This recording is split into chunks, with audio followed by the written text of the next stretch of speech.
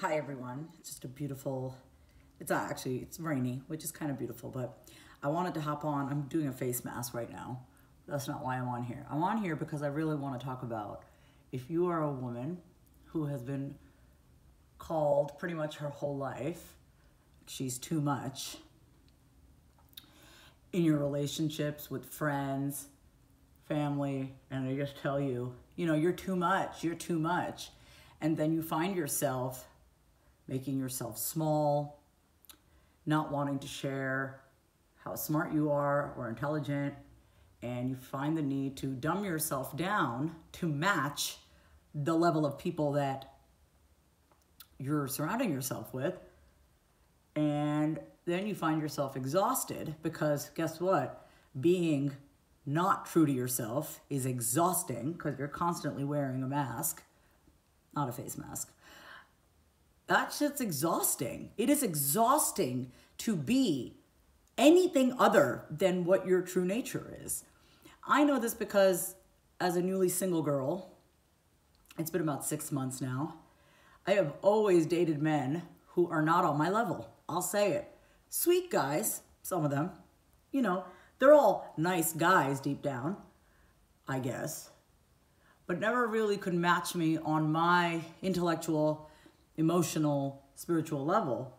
And I always found myself overworking in the relationship to make sure that I never outshined or offended or, I always tried to play the role of like, I'm the chill, cool girl.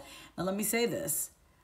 I know the difference between truly being chill and cool and relaxed when I'm around someone that also is comfortable in their skin and they feel secure in themselves. But when you are around insecure people, that rubs off on you. That will bring out your own insecurities. And yes, you got to work on your insecurities and you got to ask yourself, why do you keep dumbing yourself down to match the level of other people?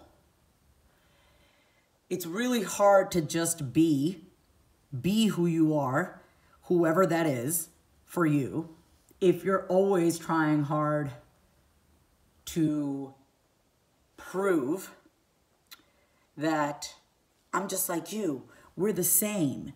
And what if you're not like that person, whether it's in your relationship or with your families or with your friends?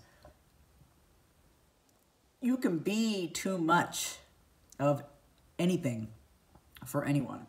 Some would say I am too passionate. I am too ambitious. I am too driven. I like to work.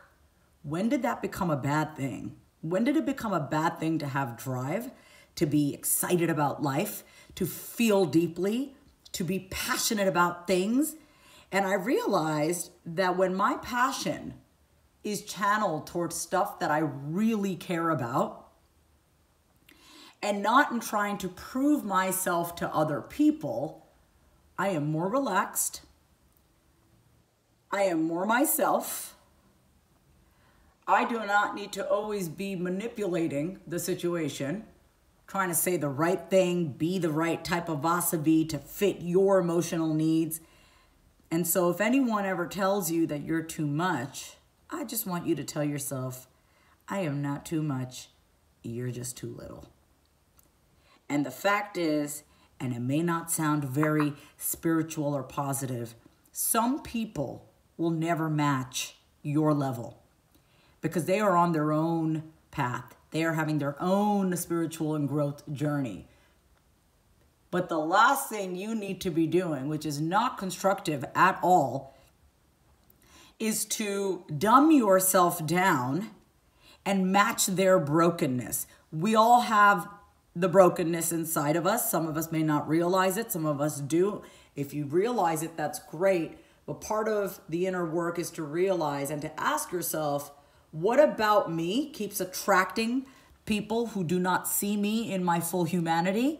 And what is it about me that makes me feel like I have to dim, lessen, water down parts of myself to match this person? Why do I keep attracting people in my life that it just feels like work all the time. Because I don't know about you, but life is way too short to spend your time with people who will never fully get you.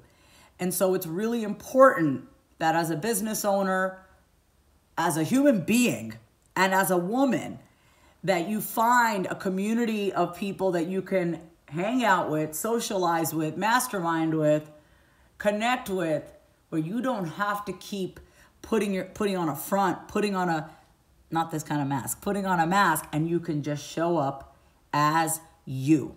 Because the world does not need any more masked individuals. We need more authenticity. We need much more realness. We need people who are comfortable in their skin, who are willing to say what it is, like it is, unfiltered, raw, without having to sugarcoat it and fluff it up because you might offend somebody. Someone's always going to be offended by you showing up as you. And are you going to allow that to control you? Are you going to stifle yourself and suffocate yourself in order to match the level of other people? That's completely up to you to be truthful with yourself. I am opening up a 90-day mastermind for women who are sick of telling themselves that they're too much and then end up overworking themselves to compensate for the smallness of other people. And I created this small community, no more than 5 to 10 people per group that I'm going to be hosting and working with intimately, to realize that you are not alone. You are not too much. You just haven't found the right people to surround yourself with. So if you are interested, message me and I will share all the details with you. I've laid this mask on thick. I'm going to go now. But just remember, you are not too much. You are not too much of anything. Give yourself permission to just be you.